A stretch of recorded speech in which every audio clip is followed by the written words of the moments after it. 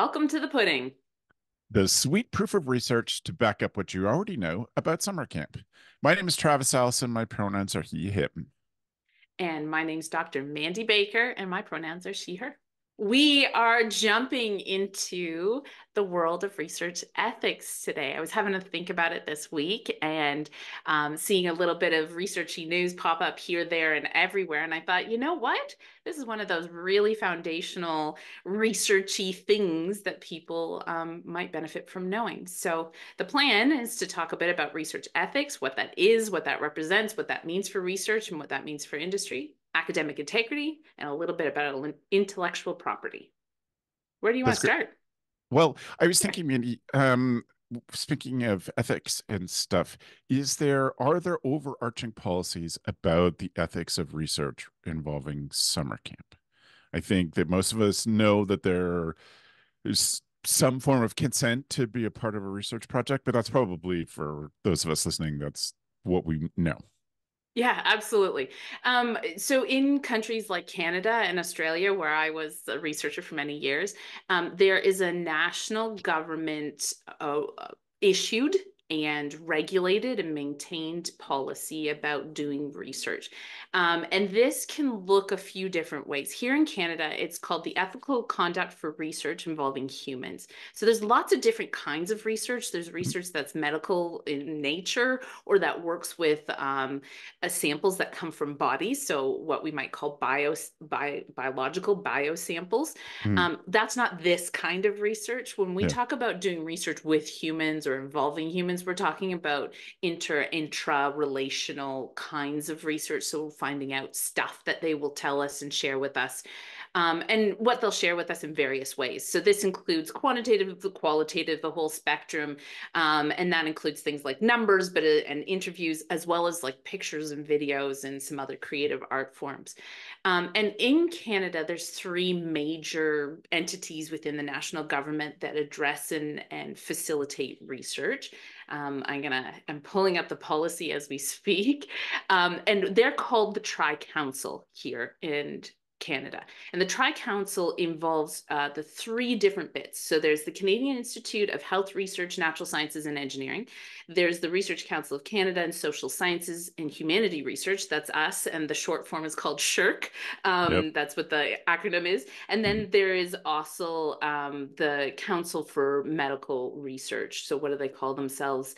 A Canadian Institute of Health Research. Mm, So yep. Tri-Council makes up those three things, and they have gotten together and issued this overarching policy about doing research with humans. It was issued in 2018. It's always, when you're looking for this thing, it's always worth looking for updates. I know the Australian one was issued in 2017, but had an update in 2020 or 21. Mhm. Um, these are these overarching policies that apply for doing research. But let me put a little caveat: Yeah. tends to be academic research. Yeah. So, in a previous episode, we talked about lots of different kinds of research. Academic, empirical, pardon me, or pure research. This is what this governs.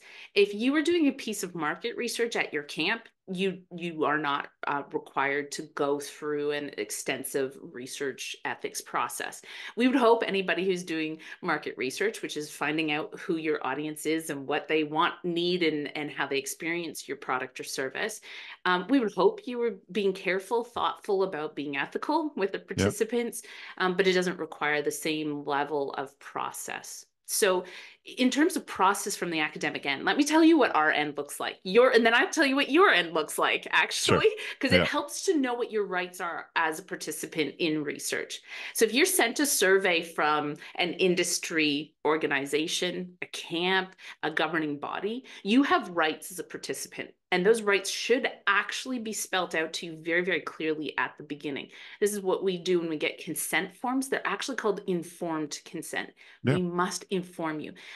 There, the ability to do blind or blinded research, that idea of not telling the participant what they're up for or what they're going to be observed for, that's very, very rarely done. And that's because it rarely gets past ethics boards. There's something that's seen as very unethical about not telling people what they're consenting to. Yeah. So So knowing that you have rights as a participant, it's important. Actually, let's start there. Here's what you should know. You should know what the research is about. You should know what it's going to take for you to participate. You should know what you're going to get back from it. And you should know that you have the right to withdraw your consent at any given time, before, during, after. And after can be years after. If you've decided for whatever reason you don't want your data involved in that particular study, you can Yep. rescind it. You can withdraw it. So those are the things you should know up front, and they should stick true to that.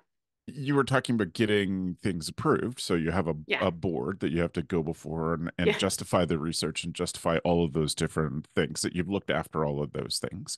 Yeah. Um, and I mean, I think that when we people who don't do a lot of research all the time think about research, there are definitely things that people come up with. I mean, I have a degree in psychology, so for me it's Milgram's experiments, it's the Stanford prison experiment, all of Yeah. those things that are the basis of modern, well, not the basis, you have a good point about what the basis of modern ethics of research is, but Yeah. that's some of the stuff that sticks out to us. That stuff's As it not should do, allowed by the anymore. You way. As can't, no one can get even close to those because the you have to have all those things, and some of that research was even approved ethically, but then the research was done not based on what was approved, Yeah. and so but that's just stuff. It's not impossible. It is incredibly hard for that research to get anywhere in the world today because of bad things that have happened in the past.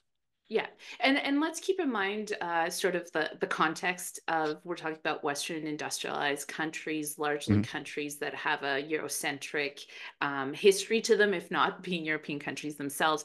But the sort of major turn point or watershed moment in research ethics comes from the post-German Nazi moment, the Nuremberg trials, and particularly the trials that looked at the kind of experimentation that was done on people who were held in concentration camps.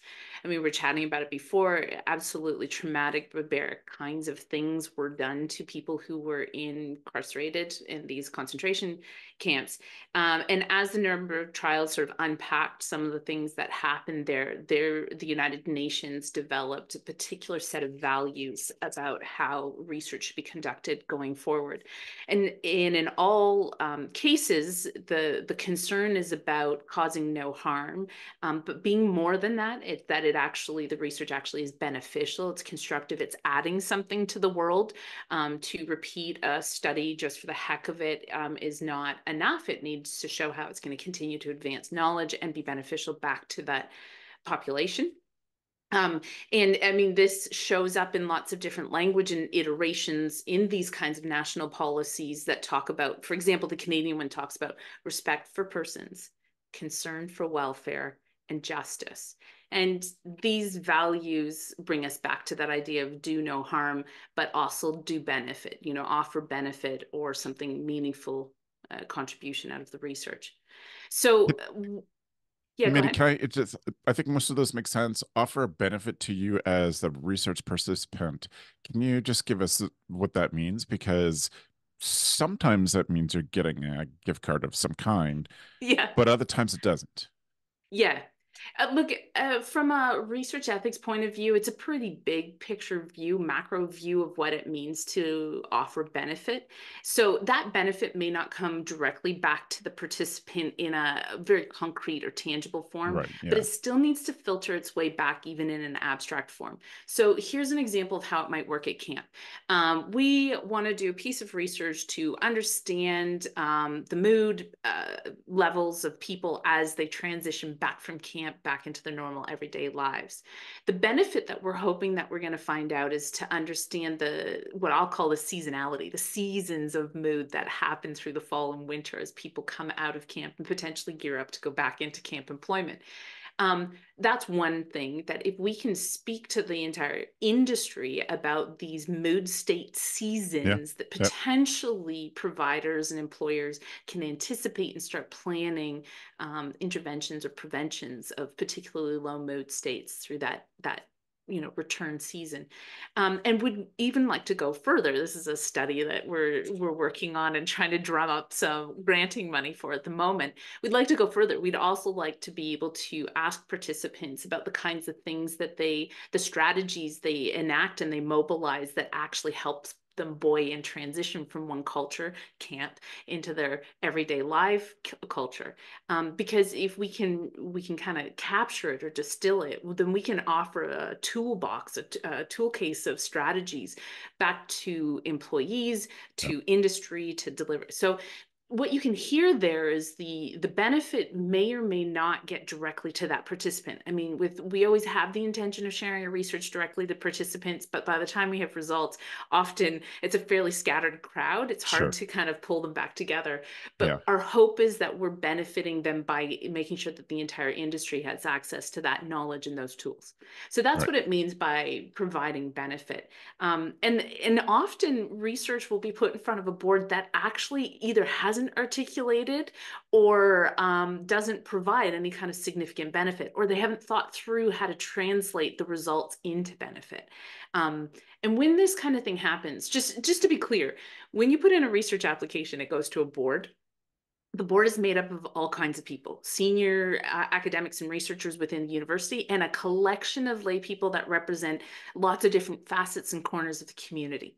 So it can be, we usually have some kind of legal expert. We usually have a doctor and or a psychologist. We often will invite clergy from whichever religious affiliations are most dominant in that community.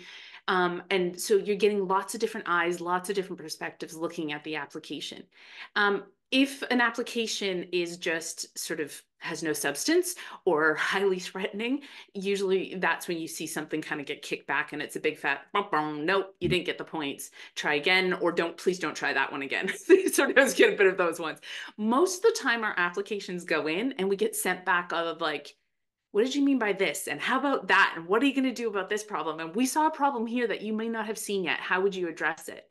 So it's not so much like an acceptance rejection kind of process. It's like an iterative process of our eyes see more than yours do.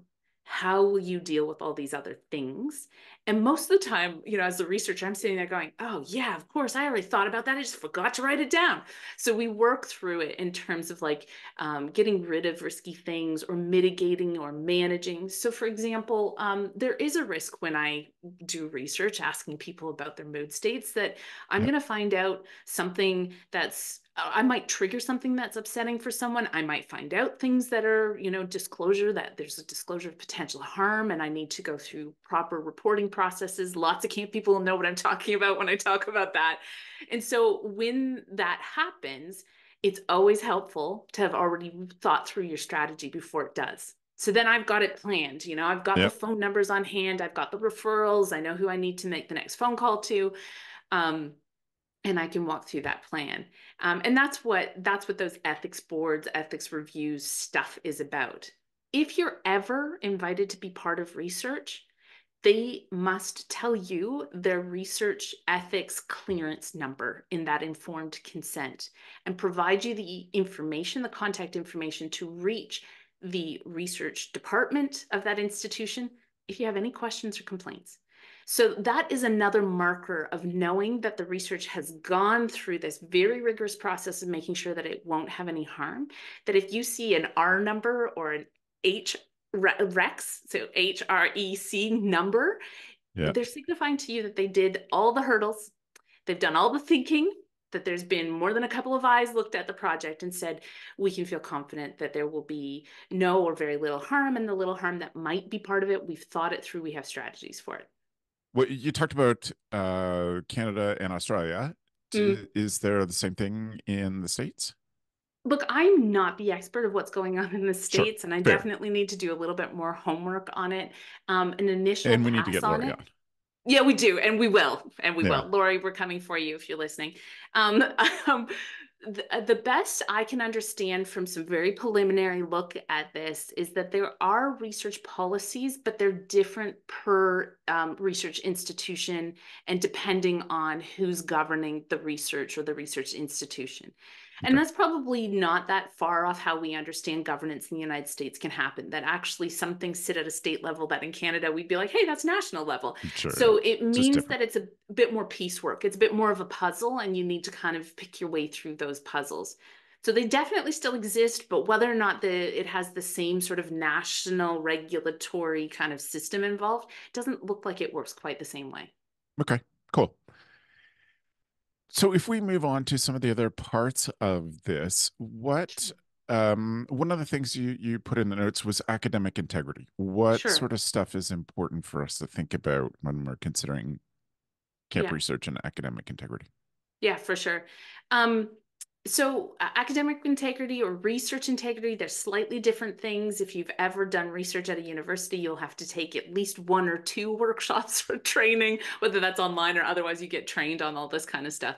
But it's also talking about the value base and the expectations or standards of how you will conduct yourself and your Mm, behavior as a researcher or as a research center or institute. So universities often house research centers or institutes. So they're like smaller clusters or collections of people and experts within the university. Um, and regardless, though, that the university will hold you to a particular standard of behavior. So these things come down to an academic integrity, and anybody who is a student in post-secondary education would be aware of. It's understanding sort of what is plagiarism, what is, being honest about the work that is yours and that is yours originally or a sole author versus giving credit to work that you are either borrowing from or building on.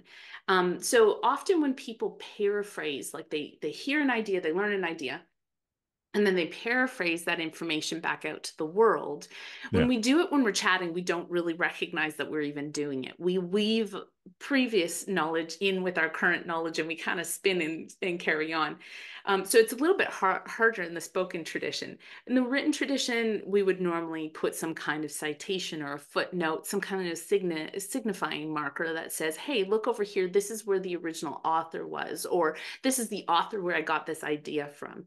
Um, it helps us trace things like the family tree of ideas, but it's also kind of a declaration of honesty. Like, hey, I'm not the original source of everything, or I shouldn't be given credit for this. What I take credit for is the innovation I built off the shoulders of giants, if that Mhm. makes sense. And that's kind Yeah. of that practice of plagiarism. There's other ways of, unfortunately, there's lots of different ways of cheating or taking other people's material or taking credit for it. In universities, we often see collusion. A student borrows somebody else's paper and then kind of half copies it. That's a collusion. Okay. Or when students write papers together.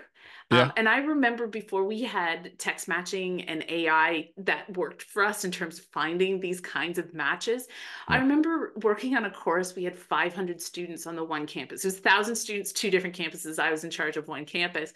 And I was marking like hundreds of papers and I still could find it because people's voice in their writing is just like a fingerprint. It's very, very unique. And so when somebody else's like accent and slang shows up in another paper, you're like, hang Yeah. on a second, I'm sure I've heard this voice today. And I could flip through, 50 papers later and go, Yeah. hey, these two match. And often the thing that we know about cheating in academia, and of course we've done a ton of research on it because we're nerds and we do research on everything. Yeah. Most people who cheat are not dumb Yeah. or mean. Right. They are desperate, is what we find out. And Yeah. desperate comes in a couple of different ways. They ran out of time. Mm. Poor time management, yes, but being overwhelmed with a lot of coursework or trying to work whilst you're trying to do a lot of Yeah. coursework, that's Yeah. hard. Right. The other is they truly don't comprehend what's going on and they get scared to ask for help and then they get Right. desperate about performing. Yeah. And that's when we see people colluding, but also that's where AI and ghostwriting starts to show up. So ghostwriting is when somebody else writes your paper and you take credit as the Put your full name on it. Yeah. author. Yeah. Yeah, put your name on it. And that's a little different than using AI or those kinds of tools because using AI requires you to drive the boat still or drive the car or whatever. You're Yeah. still driving that vehicle. So Yeah. you really have to tell AI what's in your head and what you want it to do. And then you very much have to steer and shape it because Mm. it'll spit out weird nonsense back to you. And you've got to know how to edit. And to be able to edit a piece of AI, you have to know the content you're trying to deliver. Yeah. Yeah. So ultimately, you can still see the authorship. The idea driver is still there. Yeah. Whereas ghostwriting is like truly either paid or unpaid, asking somebody else to write it and slapping your name on the front. Yeah. So these are all what we call academic integrity. All of them are problems. All of them are problems because Look, in the academic world, you haven't really earned your mark or your qualification. And at the end of the day, you know what that means? Okay, you got the qualification, but can you actually perform what that qualification promises you can do? Yeah. Chances are you can't if you borrowed a lot. Does Yeah. that make sense? If you keep using other people's work, Yeah. chances are you can't perform what that qualification promises. In the professional world, this is when you're actually taking somebody's payroll. Yeah. So when you put your name on somebody else's work, whether you just heard it at a conference or Yeah. you heard it on the radio or you heard it or you read it somewhere or you saw it in a newspaper article, if you're using it to actually fulfill your job and that's where your payrolls come from, you're taking the money that probably should have gone to the person that you took the ideas off from. So that's where we shift now the conversation into intellectual property is academic integrity is about recognizing in this within this world where credit is due and getting in that habit of acknowledging it. In the industry world, it's still okay to use other people's idea. They are due the credit. What you need to recognize is your distinction is what you built or innovated in and above an original on top of what was there before. Yeah. And that's where intellectual property law starts showing up is like needing to protect your good ideas. You don't always necessarily need to protect the exact words, but being able to protect good ideas and having those ideas be protected. So if you're taking somebody's other ideas or work, it needs to be recognized. Now, I'm jumping backwards just Mm. to also talk about research integrity. So this is another layer on top of academic integrity. This is also about being very honest and upfront about data, how it was collected, how it was analyzed, and what it produced. And we know there's major cases throughout history about data fabrication, so making up results, or fraudulent data or manipulating data to get it to say something you want it to say because it's, going to put you in a position. Often it's within academia, it's often desperate again, that will get you more research funding or the opportunity to do the next layer of the study. Yeah. So these are value-based things, and we know that there is nobody looking over my shoulder double checking. We're getting much better about it in research. We do a lot more data sharing. We keep open data sources so that people can look at our data.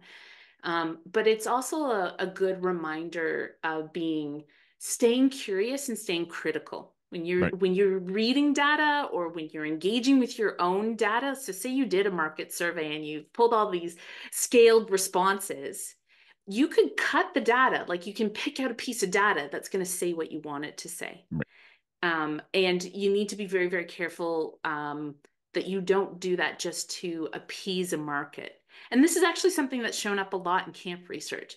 There's a lot of camp research that says like all these good things happened at camp, but then when you get down into their number crunching, it's what we call not statistically significant. So it's helpful for the reader or the consumer of this data who operates in industry to understand the difference between this is interesting, descriptive data, Yeah. but statistically it doesn't actually hold up to very much. So Right. don't bet the bank on it. I guess let's say there was a piece of research that says candle making at camp will fix depression in youth. Yeah. Okay. Yeah. That's so cool. Yeah. Let's make More candles, candles. right? Yeah. Like let's totally make candles. But when you read the statistical bit and it says not statistically significant, that's when you go, okay, let's spend $100 on candle making, not 1,000. Mm. Like that's when Right. you just go, okay. Make decisions And based on. Yeah. right. And it would be very tempting if you were running your own camp survey to pull out the stuff that only speaks well about your camp or to Yeah. pull out the bit of the population that only speaks well of your camp and to leave the rest on the cutting room floor.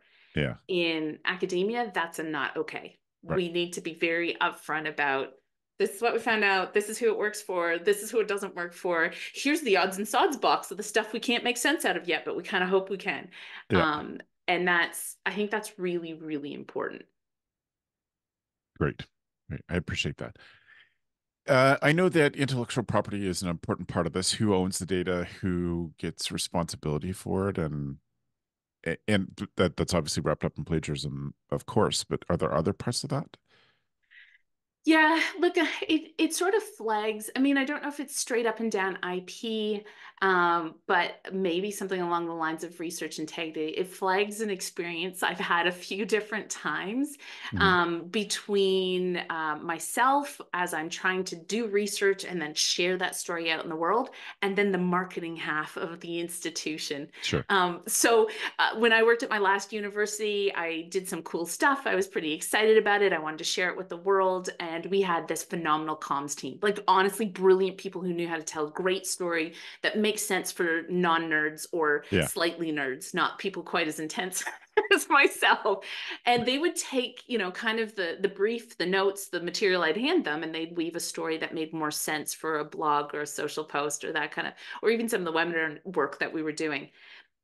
I have so much respect for their ability to storytell. It is Yeah. so cool. And it's something that's not automatic for me. It's something I have to work very hard for. But at the same time, what is compelling, engaging, potentially even sensational for the Sure. audience Yeah. can actually shift the narrative that's true to the data.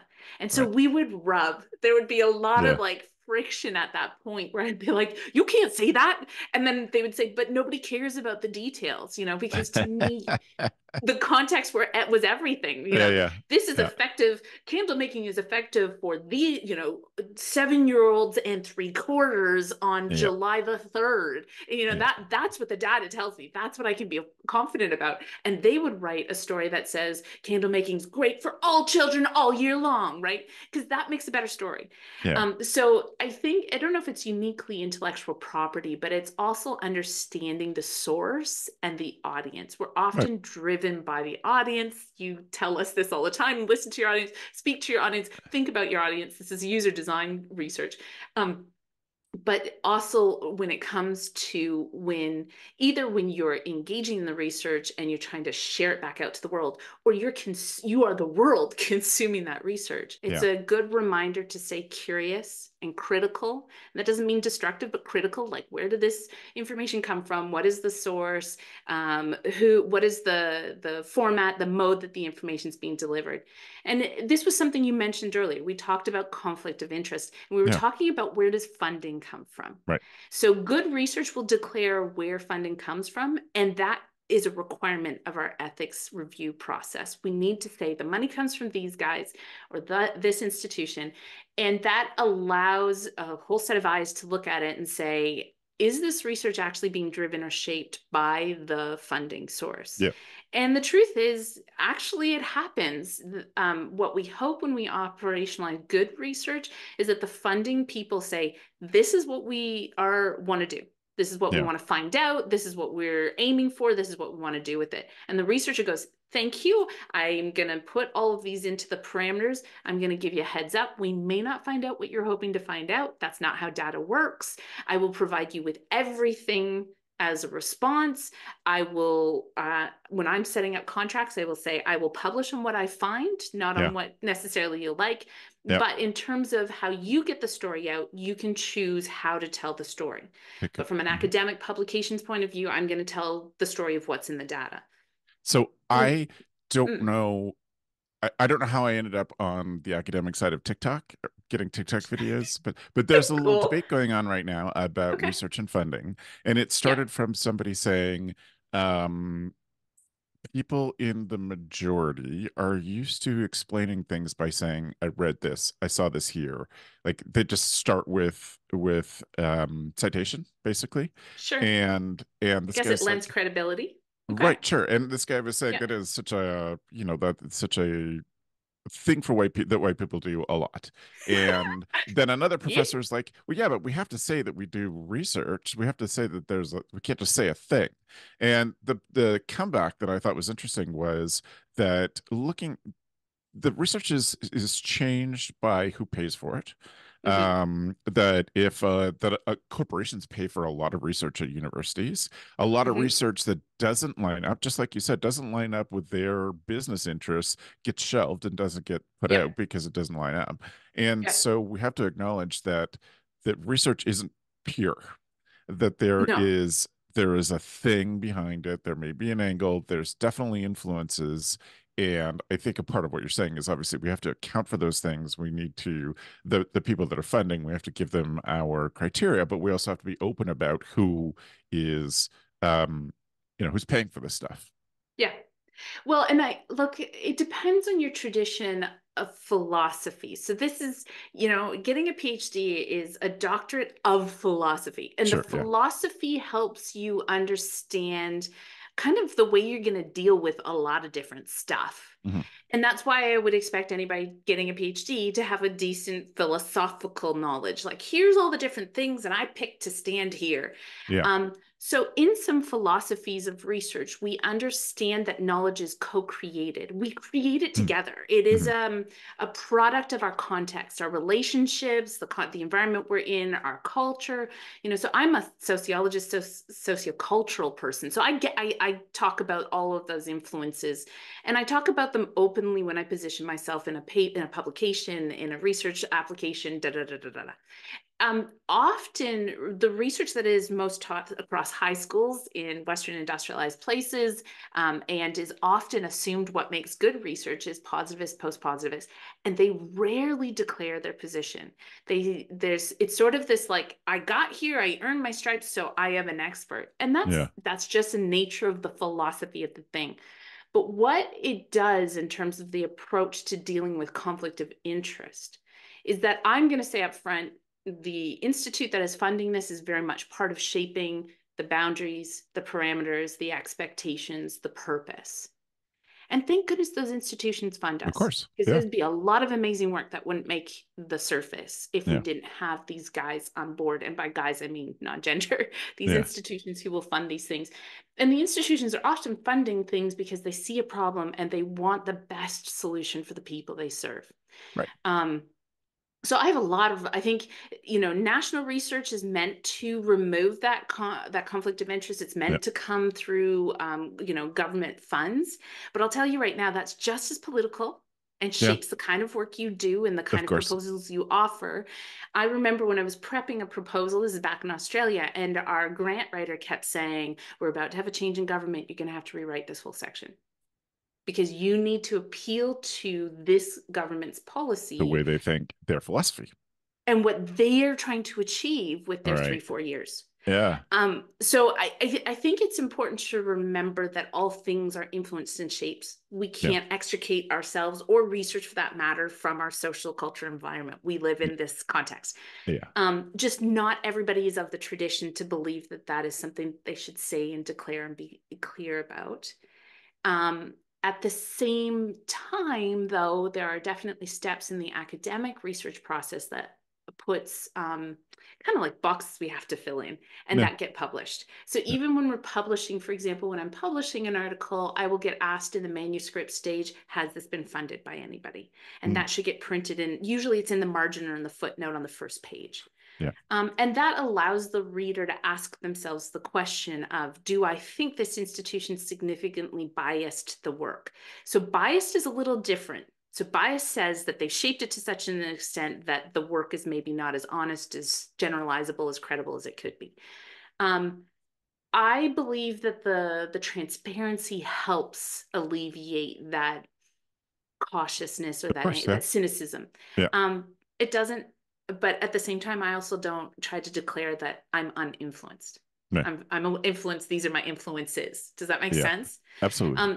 So that debate that probably will rage on, and part of it is because there are people with just totally different systems of thinking, to then acknowledging that co-creative process. Right. Right. Mandi, I really appreciate you breaking all this down for us and helping us think about this in lots of different ways. Is there anything you'd like to finish off this chat with to bring it all together? Look, I think if I had a like go to, it's often very similar to the kind of values we brought forward, being intentional about the kind of research you're doing if you're Yeah. running surveys or you're running some kind of pilot style research in your camps, understanding your position in that and reflecting on that. offering transparency, about the process, which also requires documenting your process as you go Yeah. through the decisions you're making and being kind of self-aware of those kinds of things. And if you're consuming knowledge, so that's on the producing knowledge side. If you're consuming knowledge, I think my words are always curious and critical, Yeah. not cynical, not destructive, but that curiosity, like if that question popped into your head, scribble it down, write it to the author, ask it. Like, I Yeah. don't see anything wrong with asking honest, curious questions. And those curious questions will hopefully surface for you the ability to have enough information to make a decision for yourself. So, not just because there's a great stamp on it or it got the most funding money, but because you ask questions that satisfy that idea of like, has this been unduly influenced? Or if it is influenced, what value do I have in transferring it out to my context or these people or those people? Yeah. Right. Ah, Thanks, Mandi. no worries. And if you didn't know, now you know, Camp Pros.